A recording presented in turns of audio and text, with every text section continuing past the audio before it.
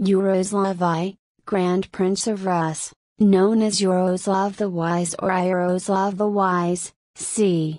978, February 20, 1054, was thrice Grand Prince of Veliky Novgorod and Kiev, uniting the two principalities for a time under his rule. Yaroslav's Christian name was George, Yuri, after Saint George. A son of the Varangian Grand Prince Vladimir the Great, he was vice-regent of Novgorod at the time of his father's death in 1015. Subsequently, his eldest surviving brother, Sviatopolk I of Kiev, killed 3 of his other brothers and seized power in Kiev. Yaroslav, with the active support of the Novgorodians and the help of Varangian mercenaries, defeated Svyatopolk and became the Grand Prince of Kiev in 1019. Under Yaroslav, the codification of legal customs and princely enactments was begun, and this work served as the basis for a law code called the Russkaya Pravda, Rus Truth, law. During his lengthy reign, Kievan Rus reached the zenith of its cultural flowering and military power. Rise to the throne. The early years of Yaroslav's life are shrouded in mystery.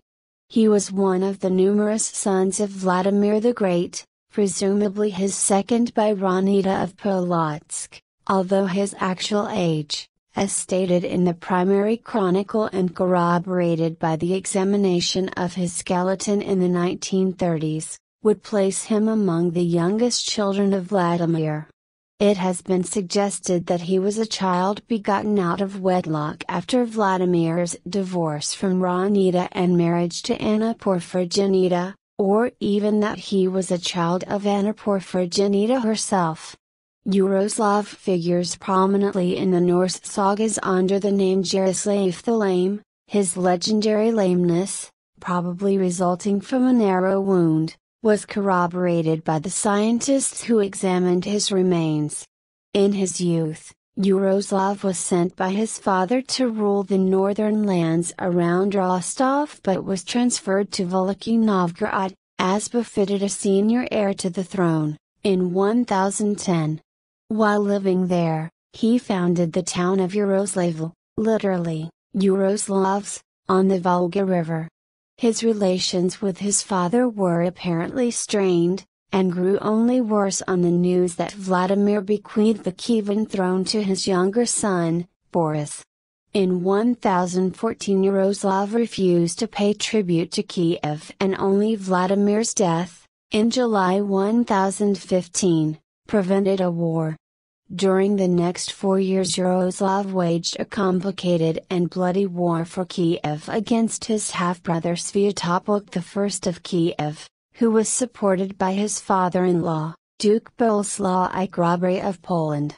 During the course of this struggle, several other brothers, Boris, Gleb, and Sviatoslav, were brutally murdered.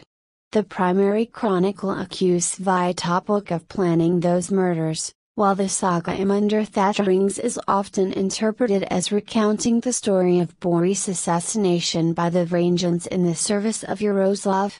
However, the victim's name is given there as Borisov, which is also a name of Boleslaw in the Scandinavian sources. It is thus possible that the saga tells the story of Yaroslav's struggle against Svyatopolk, whose troops were commanded by the Polish Duke, and not against Boris. Citation needed. Yaroslav defeated Svyatopolk in their first battle, in 1016, and Svyatopolk fled to Poland. One of his first actions as a Grand Prince was to confer on the loyal Novgorodians, who had helped him to gain the Kievan throne, numerous freedoms and privileges. Thus, the foundation of the Novgorod Republic was laid. For their part, the Novgorodians respected Yaroslav more than they did other Kievan princes, and the princely residence in their city, next to the marketplace, and where the Vech often convened, was named Yaroslav's court after him. It probably was during this period that Yaroslav promulgated the first code of laws in the lands of the East Slavs, the Russkaya Pravda. Reign power struggles between siblings, leaving aside the legitimacy of Yaroslav's claims to the Kievan throne and his postulated guilt in the murder of his brothers. Nestor the chronicler and later Russian historians often presented him as a model of virtue, styling him the wise. A less appealing side of his personality is revealed by his having imprisoned his youngest brother Sviatoslav for life. Yet another brother, Mstislav of Chernihiv, whose distant realm bordered the North Caucasus and the Black Sea, hastened to Kiev and, despite reinforcements led by Yaroslav's brother-in-law King Einar Jacob of Sweden, as Jacun, blind and dressed in a gold suit, inflicted a heavy defeat on Yaroslav in 1024. Yaroslav and Mstislav then divided Kievan Rus between them, the area stretching left from the Dnieper River, with the capital at Chernihiv, was ceded to Mstislav until his death in 1036. Scandinavian allies. In his foreign policy, Yaroslav relied on the Scandinavian alliance and attempted to weaken the Byzantine influence on Kiev. In 1030, he reconquered Ruthenia from the Poles and concluded an alliance with King Casimir I the Restorer, sealed by the latter's marriage to Yaroslav's sister, Maria. In another successful military raid the same year, he founded Urayev, today Tartu, Estonia, named after Yuri, Yaroslav's patron saint, and forced the surrounding province of Eugenia to pay annual tribute.